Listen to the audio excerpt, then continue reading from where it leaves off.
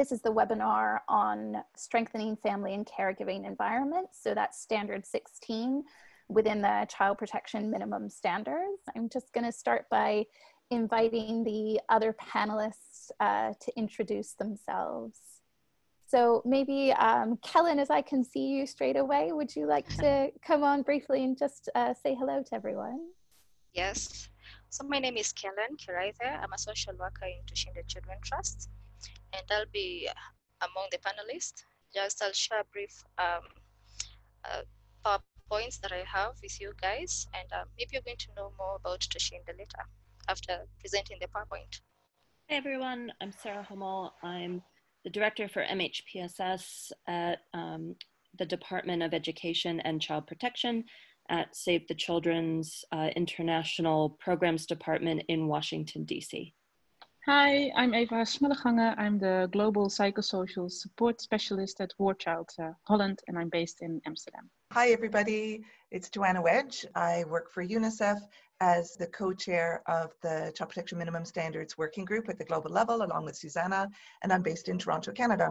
Thanks, Joanna. So these are all of our lovely panelists. So with apologies, I think we're all going to turn our videos off now.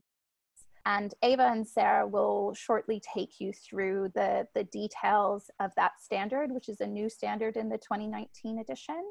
But I wanted to take the liberty of just taking a couple of minutes to briefly share with those of you who may be less familiar, the 2019 edition of the Child Protection Minimum Standards.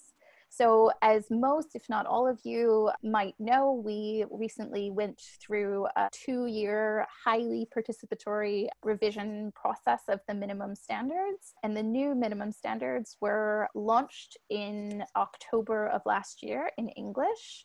And the French and Spanish versions have recently come out and are all available online. And the Arabic is coming out in the next few weeks. But we just wanted to share with you the overview that the 2019 edition is the same sort of CPMS that you know and love, but updated with the latest evidence and operational experience about what is most effective and applicable approaches to child protection in a range of humanitarian settings. And we were able to incorporate experience and make sure that the new edition of the standards was applicable in refugee and displacement contexts, and I think really importantly for all of us right now, in infectious disease settings.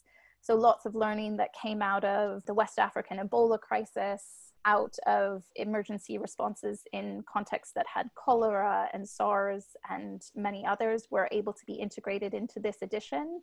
And so that icon that you see at the bottom of your screen right now, you will find throughout the CPMS now, highlighting key specific actions in infectious disease settings. And Sara and Eva will share some of that with you that's applicable to Standard 16 on strengthening family and caregiving environments.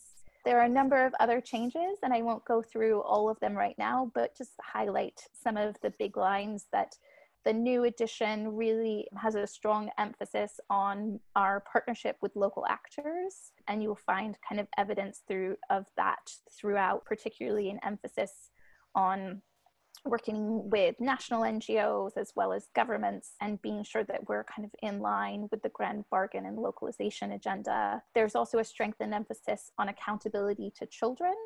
So both through better guidance on child safeguarding and protection from sexual exploitation and abuse throughout, but also with emphasis on different ways to facilitate child participation throughout the standards.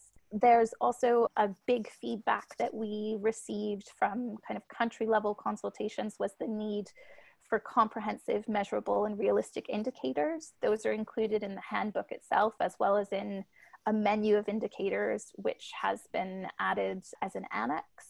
You'll similarly see this prevention icon at the bottom. There was a lot of work done to be sure the standards included not only kind of preparedness and response, but also actions that were trying to prevent child protection harms. And last but not least, Pillar 4, which is our pillar about working across sectors, now includes integrated approaches. So moving beyond just mainstreaming child protection actions into other sectors' work, but really working towards joint programming and respecting kind of the growing evidence on the impact of that the centrality of protection is really the goal and the aim of the majority of humanitarian action, and the negative impact when sectoral programming is blind to child protection. So that's my very brief introduction to the CPMS. If you're interested in learning more, you can visit the Alliance website, and we'll also share our email addresses and the ways to contact the CPMS working group, as well as the Family Strengthening Task Force at the end of this webinar. But with that, I shall hand it over to Eva and Sara to begin presenting Standard 16. Okay, thank you. Hello, everyone. Just a quick note to let you know that because the standard is guidance for how we develop appropriate strategies and approaches for real life programming, we are going to do our best to go over it as quickly as possible so that we have more time to hear from all of you about your examples of things that are working and not working in the field, about current challenges related to COVID-19, how you're addressing those challenges, and have a forum where we can really share real life experience as it's unfolding about what's going well and what's not going well, so that we can learn from each other's experiences and best practices. So we look forward to hearing from all of you in the second half of the webinar. Let's start with Standard 16. So Standard 16 for family strengthening is part of the CPMS that falls into standards to develop adequate strategies. And if you look to the left here, you'll see the standards that come just before and just after.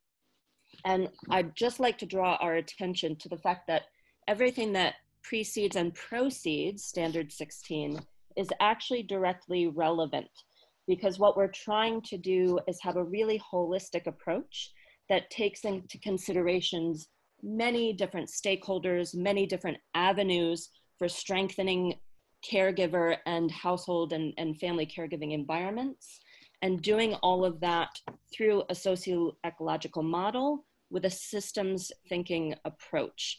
As many of you are probably familiar with the socio-ecological model, it's intended to provide a framework that supports systems thinking for child protection programming by looking at an entire situation. So identifying all of the different elements and factors and understanding how they relate and interact with each other in a specific context. So rather than looking at a single protection issue or a specific service on its own, we're looking at the entire system and thinking about a full range of problems and challenges facing the child, the family, the household, their root causes, and the solutions that are available at many different levels across many different sectors. So the idea is that we are promoting flexible programming that can integrate new learning and can adapt throughout the implementation process by looking at all of these different levels of what affects a child, a family, and a household. In this regard, the socio-ecological model and the child protection systems thinking are intended to be complementary frameworks. And what we're trying to do is seek to achieve a goal of holistic, integrated programming and strategies with a three-tiered approach. So we're trying to prepare, prevent, and respond in a way that will support the child, the family, and the caregiving environment. One example of an interagency strategy that very much aligns with this is Inspire. And for those of you who, I'm sure most of you are quite familiar with Inspire, which is a World Health Organization and global partnership to end violence against children strategy that includes 10 international agencies. This is an example of a really holistic approach to preparing, preventing, and responding to violence against children in a way that seeks to address all of the different areas of the socio-ecological model through a systems-based approach. specifically with 7 very key aspects, very key strategies to implementation and enforcement of laws, looking at norms and values that could put children and families at risk, looking at the enabling of safe environments, focusing on parent and caregiver support, addressing income and economic strengthening, having quality programming and response for linking children and families with appropriate support services to respond as to risks and vulnerabilities as needed, and focusing on education and life skills as supportive factors to help protect children from violence and respond to their needs once they are affected. We're not going to go into too much detail, but we just wanted to highlight how strong the link is between the Standard 16 approach to the socio-ecological model and the systems thinking and INSPIRE. And for those of you who'd like to look at INSPIRE in more detail, there is a 2016 and 2018 WHO publication, World Health Organization publication, as well as the website through the Global Partnership to End Violence Against Children, which is www.end-violence.org/inspire. Okay, so moving on, just some basic foundation for the Standard 16 is our understanding that children that are affected by conflict and/or crisis face multiple threats to their physical and psychological well-being, and yet children are resilient. And so understanding that numerous protective factors are well known to support resilience, we want to focus on specific factors that can be supported to enable an environment that supports children's recovery and resilience. So caring and protective environments, responsive and supportive caregivers within those environments, and healthy caregiver to child relationships within the household and the caregiving environment. Important to note that caregivers play a significant role in strengthening children's capacity to cope with stressful situations, particularly in humanitarian settings, but they can also be a great source of risk, as their caregiver capacity can be limited by their own experiences of distress and adversity during conflict, disaster, displacement, or another crisis. Thus, the holistic approach to supporting from many different angles across many different areas of the model. So Standard 16, as it is defined, is that family and caregiving environments are strengthened to promote children's healthy development and to protect them from maltreatment and other negative effects of adversity. It's important to note that the caregiving environment here is defined as the child's unique, direct physical and human living arrangement, and that caregiving includes both formal legal arrangements as well as informal arrangements in which the caregiver does not necessarily have legal responsibility of the child.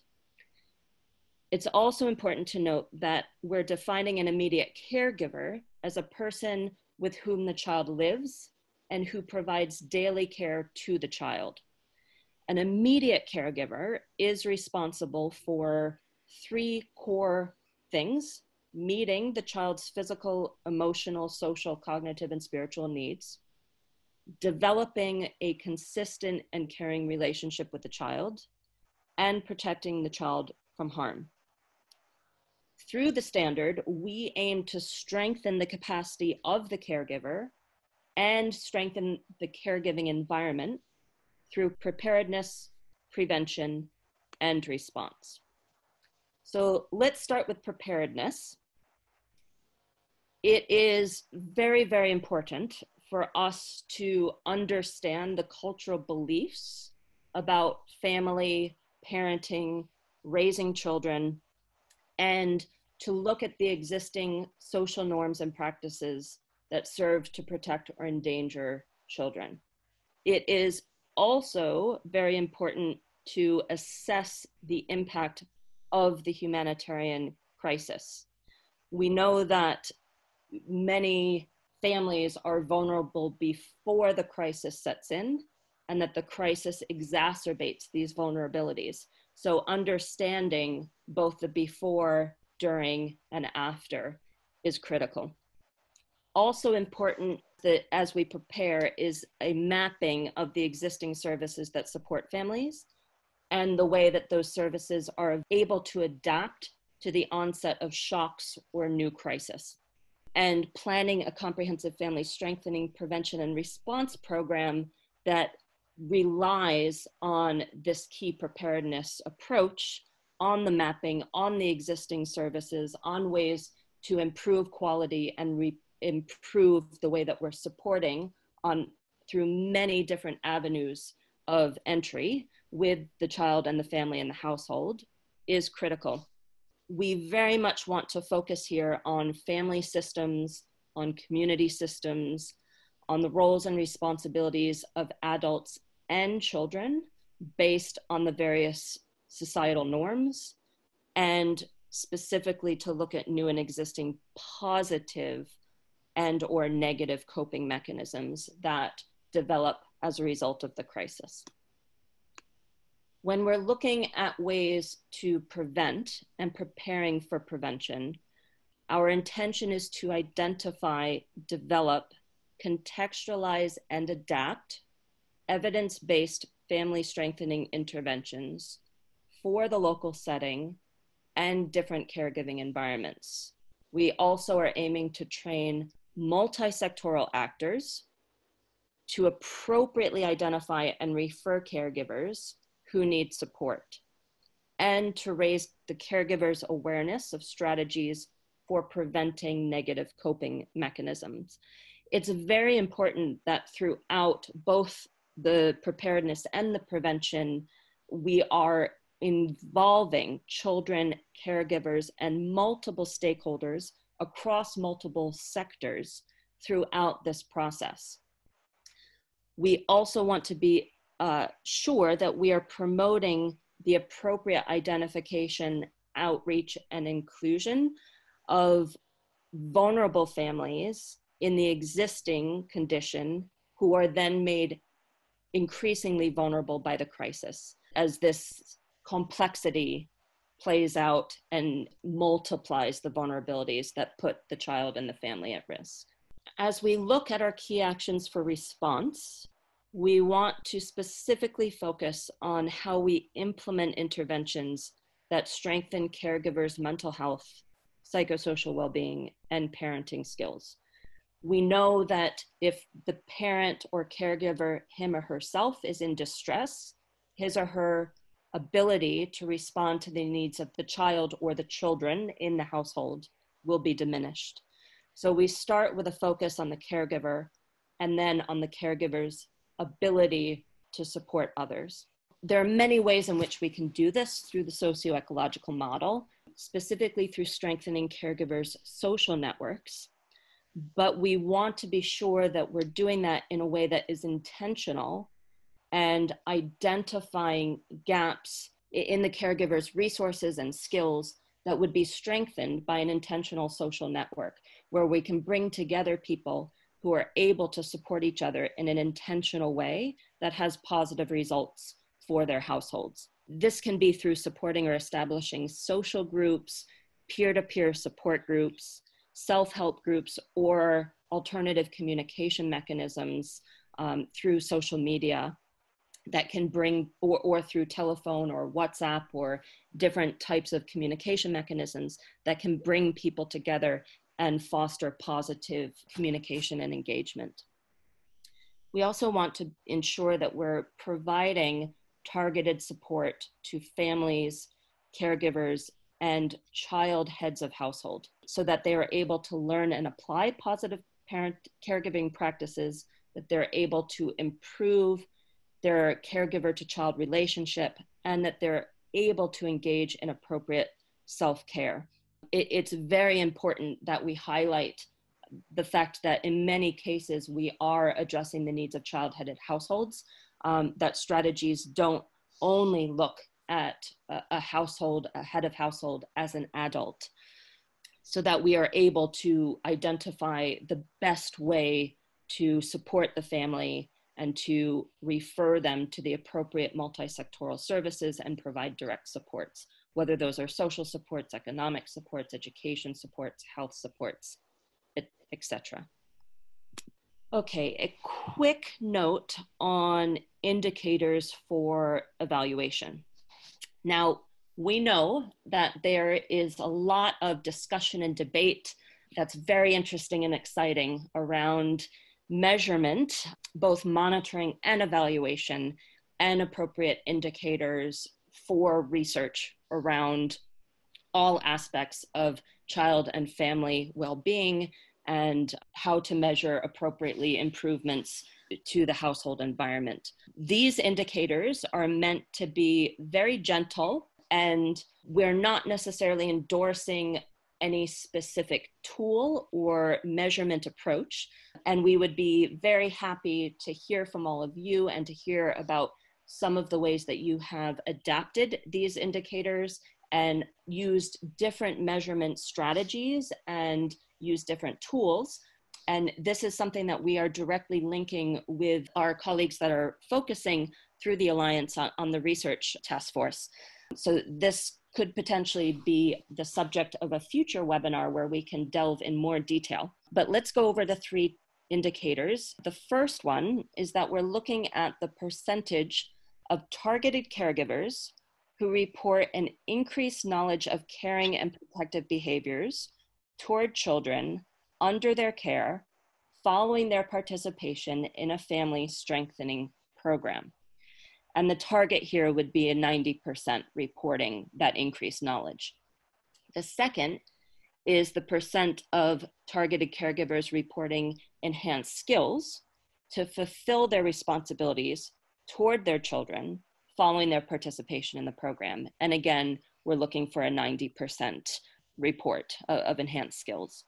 And the third is the percent of children between the ages of 8 to 17 who report a positive change in their interactions with their caregivers following their caregivers' participation in family strengthening programming. Again, looking for a 90%.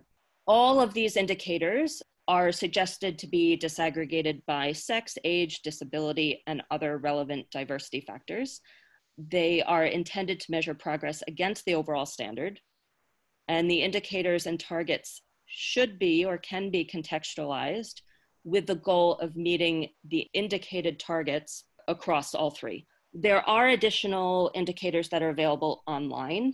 I will say that we've had an interesting discussion within the Alliance and within the Family Strengthening Task Force around these indicators and around the tools that are used to measure them. And there's a lot of pro and con to both qualitative and quantitative measures. Many agencies look at sort of qualitative measurements that are done at endline that are reflective of the experience of participating in the program, whether those are key informant interviews or focus groups. Some do quantitative measurement with a pre and post, before and after intervention, which can measure change over time. Some of this could be a CAP survey looking at knowledge, attitudes, and practices specifically about the caregiving environment and about the skills to respond to children's needs in a positive way in the caregiving environment. And all of these are good and appropriate measures in different contexts. So it's very important to ensure that when we're looking to design evaluation and we're looking to choose appropriate tools, that we're really thinking through what is most appropriate to the local context, to the local environment, to ensure that we are taking the right approach to not do any harm and to collect the most relevant information in the most safe and supportive way. Okay, a few guidance notes on how we sort of take our next steps, what we actually do to operationalize the standard. So we want to look at the approaches and methods of interventions. We specifically want to look at evidence that encourages the use of different methods through different entry points, whether those are entry points at different at different areas of the socio-ecological model or entry points through different sectors, through different responses where we are interacting with the caregivers and with the household through nutrition programming, social programming, health programming, education programming, through social work approaches that directly target the household or are through other community forums and various mechanisms. We also want to look at positive parenting interventions that are associated with positive mental and social outcomes for children. We also want to call attention to the need for engaging male caregivers. There's an overwhelming amount of evidence that demonstrates the incredibly positive impact of male caregiver engagement on children's social, educational, behavioral, and psychological outcomes. A lot of these examples include creating champions for male caregiver engagement through community and cultural mechanisms, such as through mosque or church, or through sports clubs or other similar approaches. We also want to carefully consider the most vulnerable households that are particularly at risk, including child-headed households and households that meet locally defined risk criteria before the crisis sets in, and ensuring that our strategies prioritize these households for more intensive targeted response as appropriate. And we also want to make sure that we're considering all members of the family. We're looking at not only the adult and or child caregivers within the family, but all of the children and other members of the household that play a role in strengthening the overall well-being of the household and supportive environment for children. We also want to take into consideration how our guidance specifically adapts to foster families. We want to ensure that we're adapting family strengthening interventions to respond to the specific needs of children who are in foster care and the specific needs of those caregivers. We want to ensure that the capacity building for the family strengthening workforce is a key focal point of these strategies, that our ability to train and support various family strengthening actors to address families' vulnerabilities and risks across many different sectors is not only at the outset of the strategy, but is also something that we revisit, that we're constantly readdressing, adapting our approaches to new shocks, to new challenges as they arise, and continuing capacity building so that our workforce is able to adapt and adjust as appropriate. We also want to ensure that there is appropriate focus on economic support within our strategies, specific interventions that can be integrated into community case management, into various social work approaches, linking with economic services such as cash transfers, food vouchers, etc., that we know are going to help strengthen the overall environment of the household. And last, we want to ensure that we have a key focus on advocacy, that we are coordinating with all relevant actors across all sectors to advocate for greater family and caregiving focused interventions, working with government, community leaders, families, donors, and other key stakeholders. Okay, before we wrap up on this, just a few reflections on specific risks that we have seen arise because of COVID-19. Some of the risks that we're seeing children and families facing at this time are increased risk of violence and child abuse within the home due to the increased psychosocial distress amongst caregivers, increased family tensions within the home as a result of the geographical or logistical conditions of the response, where children are out of school, they're out of organized, structured, supportive environments outside the household, spending more time in the household with family members that are also not able to leave the household to engage in their normal daily activities. We're also seeing reduced supervision and neglect of children, as children are out of those structured caregiving environments during the day, out of school, out of CFS, back in the home and or the caregivers in the home are focused on more immediate needs of economic support or health support in light of COVID-19. We're also seeing a loss of caregivers or separation from caregivers due to the actual illness itself or the quarantine measures. And we have a few suggestions.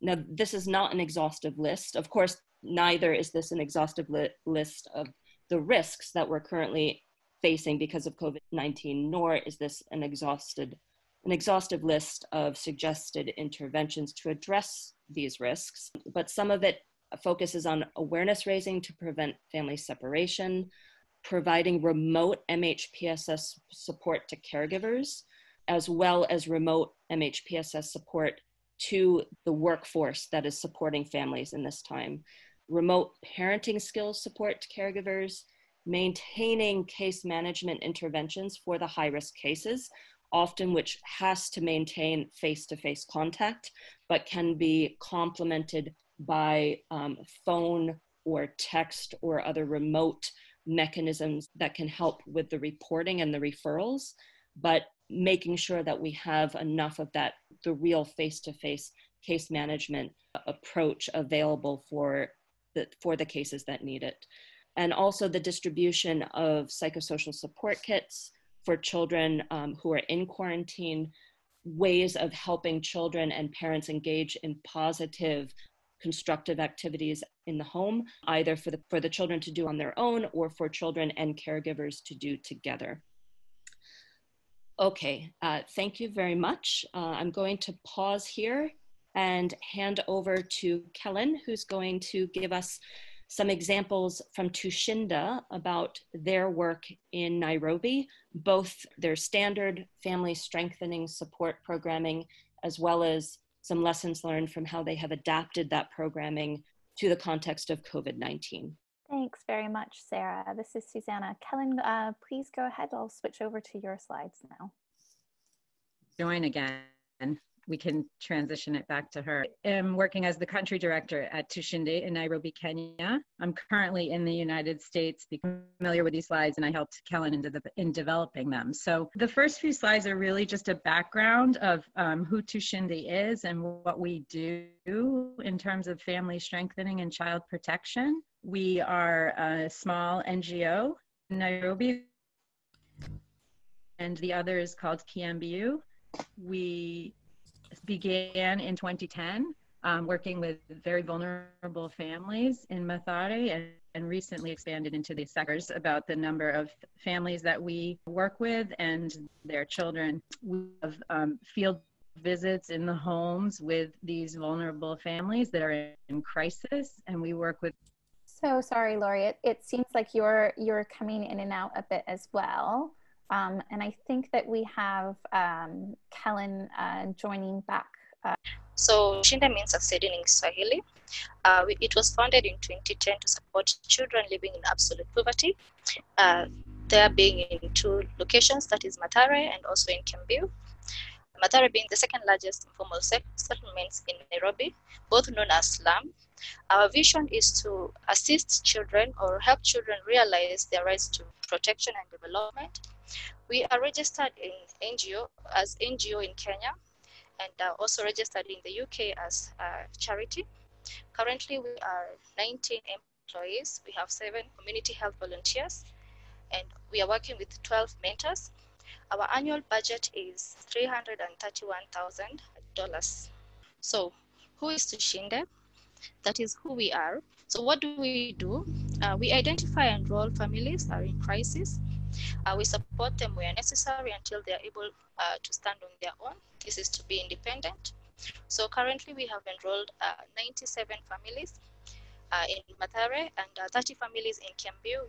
We are working with this family holistically just to ensure that children are able to go to school without any challenges.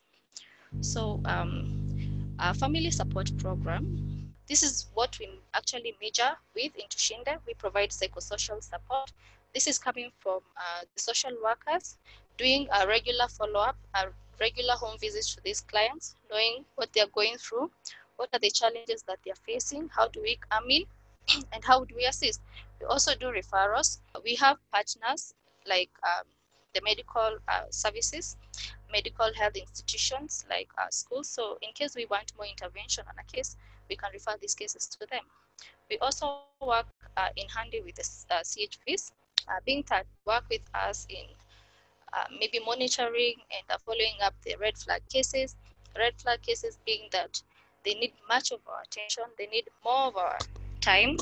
So they just work with us to ensure that these red flag cases come from that phase to another better phase. We also work with mentors. Mentors are coming in to assist our beneficiaries to identify available resources for them to be able to achieve their set goals. We do emergency support, that is in housing. Housing being that maybe a client is unable to pay their rent, that's when we come in. We do medical expenses if they are overwhelmed with the bill. We do furniture, being that most of our caregivers, when they are enrolled, most of them sleep on the ground. So for us to curb any chances of them getting sick, we provide or we purchase bed or beddings for them, just for them to have that comfortable, at least life. We also do weekly cash transfer, being that most of our caregivers are they're casual workers. So today they get the job, tomorrow they might not get the job. So this weekly cash transfer is to enable them at least get the basic needs and just have that at least comfortable life. And we also enroll children and their caregivers to National Health Insurance Fund. This is paid by Tunshinde, just to allow them have an easy access to medical services without any hassle.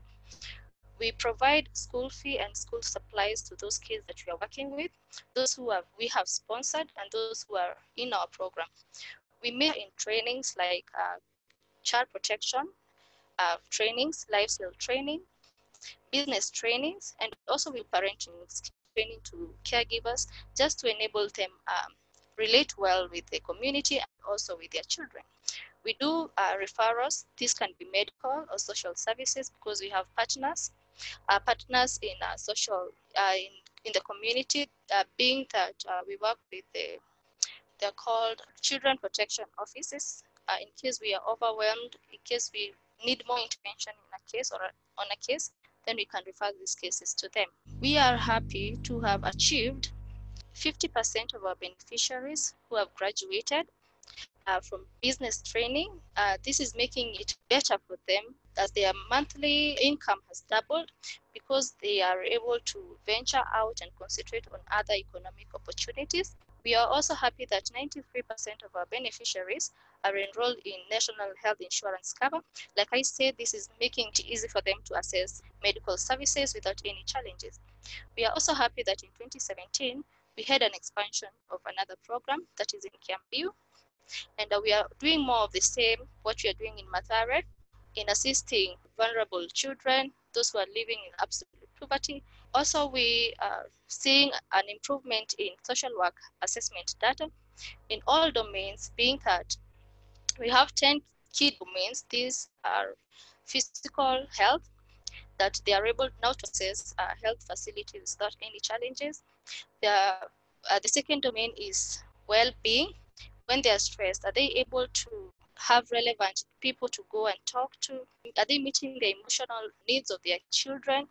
Keeping safe? Are they able to protect their family? Are they able to tell their children where to go and places to avoid? And social networking. Are they able to relate well with society, with the community? If maybe they are in trouble, are they able to call a neighbor to come help them out? Another domain is in education. Now that Tunshinde is paying for their school fee, parents or caregivers able to encourage their children to constantly be in school and not out of school. In boundaries and behavior, that is another domain. Is the family following the family guidelines? Do they know what to do? Do they know the do's and the don'ts? In family routines, are they able to have that bonding time to eat together, maybe do chores together? In home and money, this is another domain. Is the caregiver able to manage his finances? Are they able to pay rent on time? Are they able to provide basic needs for their families on time. The last domain is progress to work. This being that most of our caregivers have gone through the training that we are giving them. Are they able to go and assess or venture out on other economic opportunities like getting employed or maybe starting off their own businesses? So we are happy for the achievement that we have achieved over the decade. So on our next slide, we are going to see the impact of COVID-19. Being that we have been hit hard with the pandemic, just like any other organizations, and we were able to collect data just to see or just to assess the impact of the pandemic. And we were able to come to the point that most of our caregivers have lost their jobs. They are not working, so they are unable to pay rent. They are also unable to buy food. Students are not going to school, being that now just to protect them, they have to be at home. We are going to see an increase in mental health concern, being that now the caregivers are not going to work and they have children who are looking up upon them to provide certain things for them. And we are going to see an increase in child protection concerns and also in GBV. An example being that now we are going to see an advantage of children being in school. Now because of COVID-19, they're forced to be at home. I was working on a case whereby a mother had abused his child by sending him to go buy illicit liquor, that is illegal alcohol. We noticed this and we work with the local authorities, and the matter was, and the family was enrolled in cash transfer just to make them have the basic need instead of going out and abusing other children's maybe rights for them to gain for their selfish gain or to gain something to maybe assist or provide for their families. So this the impact of the COVID-19. Moving on, Tunshinde has been on the front line to ensure that it's protecting its staffs. Now we are encouraged to use private means of transportation instead of public means of transportation. We have a skeleton crew that is coming in the office just to ensure that there is a smooth running of the program. Most of us are working from home just for us to adhere to the 1.5, let's say 2-meter rule from each other. Not forgetting our community health volunteers, we have provided protective gears for them, just for them to have an easy time while working. So meeting our beneficiaries' need, this is the time that we are going to see caregiving ability being undermined, whereby the caregivers are not able to provide for their families. But thanks to Tunshinde, we came in and we have started providing food packages to these families. We are doing housing support for those who are unable to pay their rent or for those who are at the verge of being evicted. And also we are using the case management model, giving them psychosocial support, referring them to relevant agencies, like if they want to, there's a mental health issue, maybe we refer them to our counselor or refer them to medical facilities. This they can get from our partners, or they can also use their cards to just have the services or the support they need at this particular time. Just like any other program, Tunshinde has adapted the new norm, and now instead of doing physical home visits, we are encouraged to do basic check-ins just to know how our caregivers are faring, what are the challenges are they facing, how do we come in, how do we assist. The team, we are now, thanks to the technology now, team is doing meetings remotely. That is via Skype or what we are doing right now. And also we can see that there's an increase in responsibilities when it comes to this CHV. So these are individuals that are living in these communities, so they are able to follow up on red flag cases, maybe do a regular phone follow-up, and liaise with the social workers on interventions that they're going to give to the red flag cases. We are working in collaboration with the funders just to reallocate the funds to emergency as it is needed right now.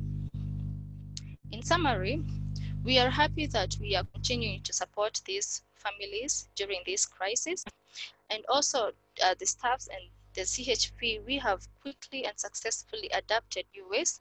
The new norm now, instead now of doing things that we used to do previously, we have accepted the new norm and we're working effectively towards achieving Tunshinde's goal. We are also lucky to have flexible and supportive funders who are really reliable at this time, and we are grateful for that. If this continues, we are at risk of losing the progress gained over the last decade, being that most of our caregivers had started their own businesses, and right now they are forced to be in their houses. They cannot access their businesses, they cannot go to work. So these are businesses that were funded by Tunshinde. So if this continues, then we are at a risk of seeing this getting lost. And also there will be an added level of crisis if people begin to get sick. We are going to see an increase in support, whereby initially the support was, let's say it was not that big, but for now, we're going to see that there's going to be a triple increased need support to our caregivers now that they're not working or going to their businesses. In conclusion, I am grateful for everyone lending me their ears. Thank you so much. Now I welcome Q&A. Not only me, I know that the country director is around and also the executive director is around. So if you have any question, kindly contribute. We are going to give you our feedback. If at all your question comes a little bit late, kindly contact us in the contact information below and we are going to reach back to you. Thank you. Thanks, Kellen, so much for that really informative and also super timely presentation. I think it's really amazing to hear how you've adapted, and as well as how you're able to continue to collaborate with your community health volunteers. So we are amazingly relatively on time, and we have about 30 minutes left in the webinar. We have a few questions in the Q&A that I'll start reading out. So the first one is talking about when we're talking about a community worker or a social worker, about how many families can they work with, kind of given the challenges that there are right now. I know within the CPMS, we often talk about 25 cases for each caseworker being the maximum, but please feel free, other panelists and participants on the call, if you'd like to comment on this question. I think there's been a lot of adaptation happening over the last few weeks because of COVID-19 that has influenced the caseload for a lot of case management and social workers in the field. Some of that is due to new online or telephone reporting mechanisms, where a lot of the assessment and referral mechanism in some cases is able to be done remotely. In other cases, obviously, though, there's still a need for that one-on-one interaction between the social worker or case management worker and the caregiver, child, or family. So I think that the standard guidance that we have is very useful, but there's obviously a very expansive range of what is now appropriate based on the new technology that's being used in terms of remote services. Thanks a lot, Sara. The next question that we have in the Q&A: how can we reach young people right now with the actual obstacles, so especially with lockdown and less freedom of movement because of COVID-19? It'd be great to hear, we heard the great example from Tunshinde about how they're working through their community health volunteers. It would be great to hear examples from others. Particularly for us, Save the Children, I work for Save the Children, Nigeria. what we adapted in Nigeria is looking at the lockdown that the government have imposed. So there are several strategies we've been using to reach out to children in the community, distressed or children that are at risk of abuses or children who might need support. What we're looking at is strengthening capacities of workers, particularly volunteers who stay in the community, community volunteers who reside in the community. Virtually, that's using the remote system to build their capacity to identify the spaces and how they can work closely with families and the community to address some of these challenges they might be facing. But one of the greatest challenges we're facing is particularly the lockdown, which is hindering community volunteers to access services that might not be there in the community, coming out from the community to access these services is a big challenge, especially if they are immediate needs. But for cases that would require the support of the community structures, like for example, the CPCs and also some community structures, and also services that are readily available in the community, the community health, the community volunteers work directly with these children. That is in terms of particularly case management. For the psychosocial support, the lockdown has really halted all activities which were not doing anything currently as regards that. But upon the resumption or when this lockdown is relaxed, there will be an approach whereby the CFS volunteers or animators will have, there is going to be a strategy where they work hand in hand with the caregivers to provide the psychosocial support. We in Save the Children provide the material and also the necessary technical backup for this community volunteer. Thanks very much, Shola. It's great to hear your experience, and especially to hear the work you're continuing to do with community volunteers despite the challenges. If I can move to the next question, it's for Kellen. It's asking, how is Tunshinde able to sustain the commitment of community volunteers to do home visits, even with the risks that they may face because of COVID-19? Are they being given incentives, or are there other elements that are being used? The community volunteers, we've been working with them even before this pandemic. And they have these are individuals that are working in this or actually living in these areas. So they are able to follow up or maybe check in on red flag cases, not all cases, but only red flag cases, by maybe following up via, it's not necessarily for them to do home visits, but they can also do a phone follow-up. They are also following the guidelines, the government directive on how to be safe. So they are constantly working with us. Not that they are given incentives right now, but they are actually encouraging, because they are the people who are in the front line, to create awareness to these people on how to prevent themselves from COVID-19. So they are taking that opportunity also to follow up on these cases. So I think Lori can also add in.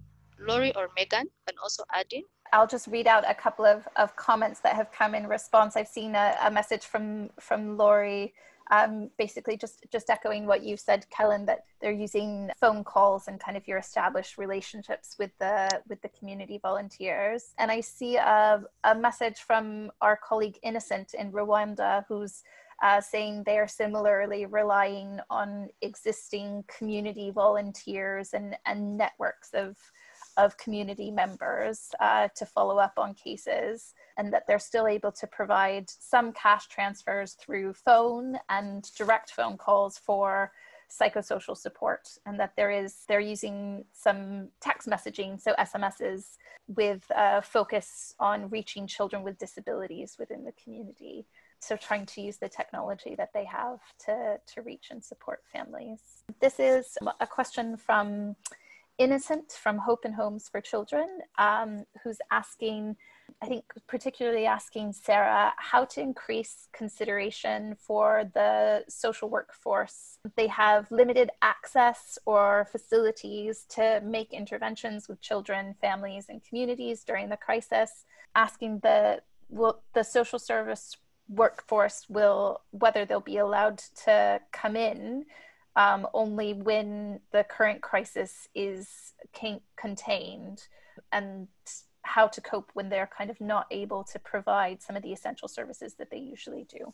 I'm happy to respond very briefly based on some of the local adaptations that I have heard from some of our partners in the field, which include that in many cases, such as what we've just heard from Tunshinde, there is still some of the social workforce carrying on in normal logistical aspects of their work, still meeting and visiting families and households face to face. And in supporting them to do so, it's very important to be providing them with the type of protective gear that is needed to help protect them from infection. Also important to provide them with appropriate psychosocial support for themselves as they're working in very high stress conditions. The other is that in addition to the workforce that is still active, to supplement that, in a lot of cases, we are seeing these remote services or remote intake and referrals taking place. Some of the services that the social workforce would normally refer people to are still active. Those through protection, legal mechanisms, medical services. In many cases, those are still happening. A lot of the challenge now is the logistics, as local transportation and or the financial mechanism to travel or to access might be impeded. But a lot of remote support that we're hearing about includes not only intake and referrals by phone or text, but also counseling by phone and supporting and responding to questions and concerns of caregivers over phone counseling to help better support themselves and the children in their household during this time.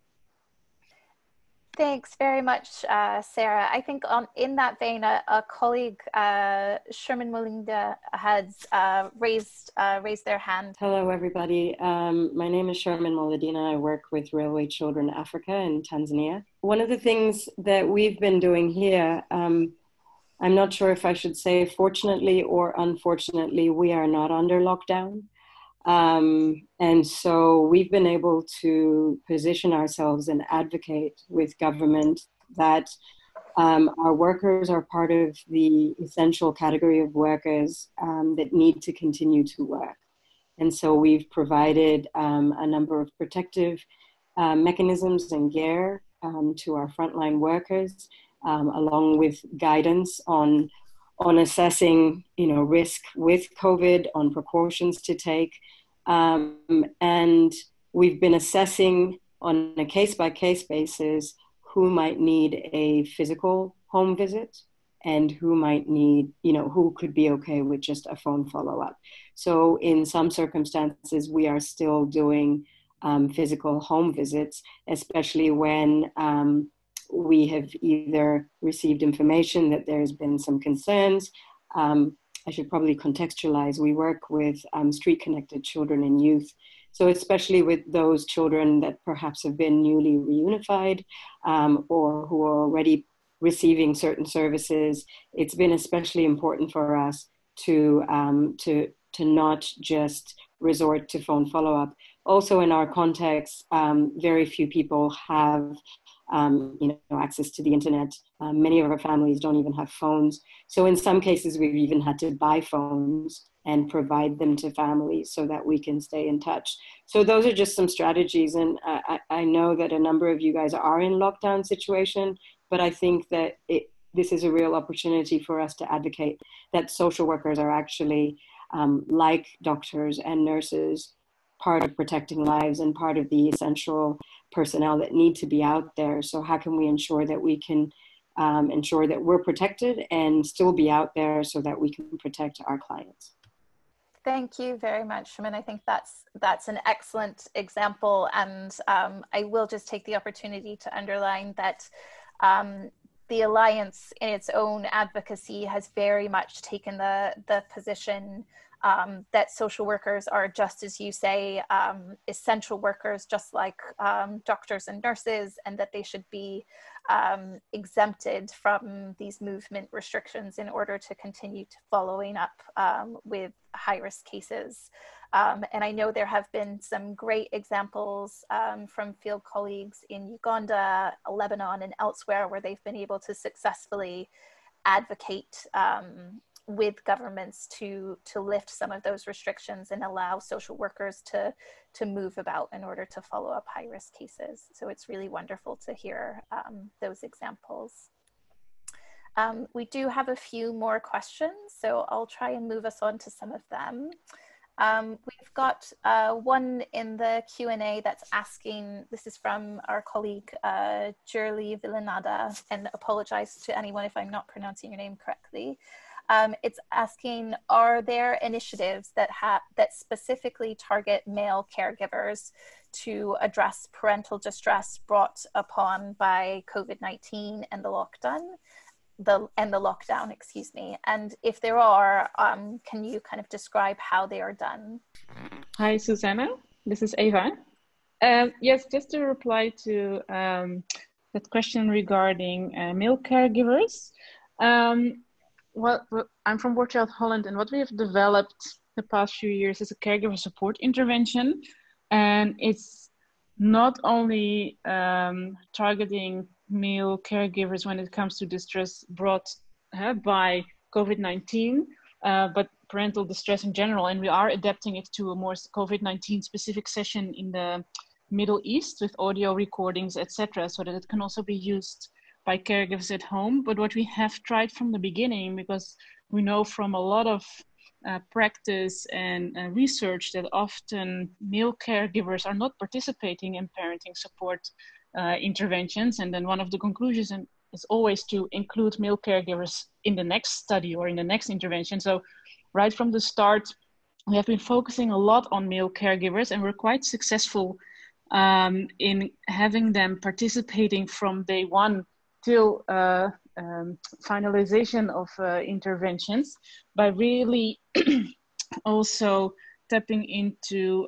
community key facilitators that were very active in reaching out to these male caregivers, and including topics specifically also more appealing to fathers. For example, what you would often hear is fathers saying, it's not as important for me to be involved with the child when it's very young, because, for example, they don't really know a lot at a younger age, but when then providing more scientific information or evidence to these fathers, that they find it quite interesting, and also it triggers something in them that they do find it interesting to be more involved in this parenting kind of interventions.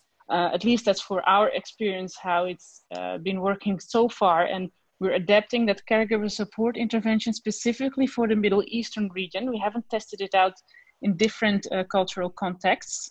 So if you are interested in hearing more about that, please do feel free to reach out to me regarding that. And we will also, in the next webinar, have probably colleagues from the Middle East presenting on that caregiver support intervention and their whole adaptation towards COVID-19, if that answers a bit. Thanks very much, Eva. There were some comments in the chat box, one that I think has only come through to panelists, so I'll just take the liberty to read it aloud. This is from Catherine Bedford, a colleague from Save the Children in Papua New Guinea, who's mentioned that they've had SMS and radio announcements, as well as kind of posters and leaflets distributed during community awareness sessions, kind of including messaging around child protection, around gender-based violence, parenting, nutrition, and messages specifically adapted for children and to support them. So I think a range, and there have been a few other comments in the chat box about different things that can be included in at-home PSS kits. So do have a look there if you haven't already. We don't have very much time left, but I think I will try and take one more question that we have in the Q&A box. A colleague was just asking about how to manage the situation, especially when unaccompanied children have been identified and may need an in-person follow-up, but due to kind of weaknesses in the health system in the country involved, frontline workers might have really serious concerns about going and physically following up on a case. From my side, I think that's a really tough one. One of the things that we're seeing work more successfully is when those staff members have access to PPE, when they have mechanisms to sort of physically support, to protect themselves, to put them at lower risk of infection, and where we're also certain that they have support mechanisms, not only to get the children to the necessary services, but also to seek those services for themselves and their families.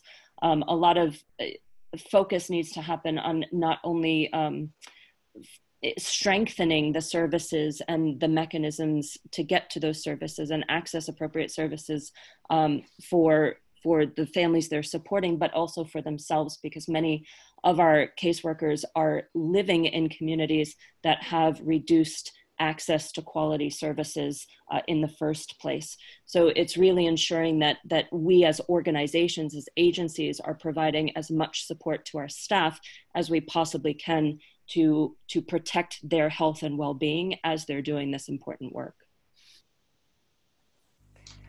Thanks very much, Sara. I think we're just coming to the end of our time, and we've managed to answer most of the questions in the chat box. And for those that we haven't, we will look at how we can either follow up with people as a group, or also address them kind of through some of the next steps that are coming. I wanted to encourage those of you who are on the line and still able to do, if you wouldn't mind going back to menti.com and using the same code as you did before. There's just a question, if you would like to feedback to us how you'd like to be engaged on the child protection minimum standards and family strengthening in the future, if you prefer to have more webinars, or if you want to see short videos, case studies, things like that. We'd love to get a little bit of feedback from you. So if you're able to do that, please do. We also wanted to highlight really briefly that there are a number of kind of follow-up steps to this webinar that are already planned. So I think, as you heard Eva and Sara mention, there's a follow-up webinar that's being planned for late May that's also on family strengthening, where they hope to be able to share some more case studies and practical examples that have come about of adapting family strengthening in COVID-19 from the child protection minimum standards. And we have a joint webinar with the community level child protection task force that's coming on the 25th of June, where we similarly will do a presentation like this and share adaptations to COVID-19. For those who haven't heard of it or seen, the Alliance, together with the Child Protection AOR, is launching a child protection in COVID-19 community of practice, which will basically be kind of a live online forum where you can ask questions, share experiences, and access support. So please do have a look at the Alliance's website if you're interested in participating in that. And, you know, you've got both the email addresses for the Child Protection Minimum Standards Working Group and the Family Strengthening Task Force on your screen. Feel free to reach out to us directly. We would love to be in touch, and we are, from the Child Protection Minimum Standards end, we are continuing to support countries to roll out and implement the 2019 edition of the CPMS, and can work with you collaboratively to see how to do that with some of the movement restrictions that are there. Just welcome any kind of last comments from Sara, Eva, or Kellen. Please feel free to jump in. Just a quick thank you to our colleague Sandra, who was unable to join us today. She was instrumental in drafting the slides and preparing for this webinar. Unfortunately, she could not join us today, but Sandra is a very valued colleague, and we're missing her today. Thanks very much, Sara. And any last words from Eva or Kellen? You're very welcome. No, not for now. Just as only what I said about if you would like to reach out to me regarding the caregiver support intervention, they can. I think my contact is also on the invitation of the webinar. Yes, it is. And with that, I've put up some of the results of the Menti that gives us kind of some idea of how colleagues would like to be engaged. If you haven't inputted into that, please do feel free, and we'll obviously share it with across colleagues in the Family Strengthening Task Force and the CPMS Working Group.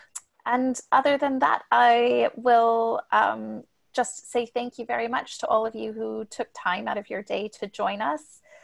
We will post the recording of the webinar on the Alliance website and share some of the materials with all of those of you who've registered, and to say thank you very much again. And I hope you and your families and friends are all healthy and safe.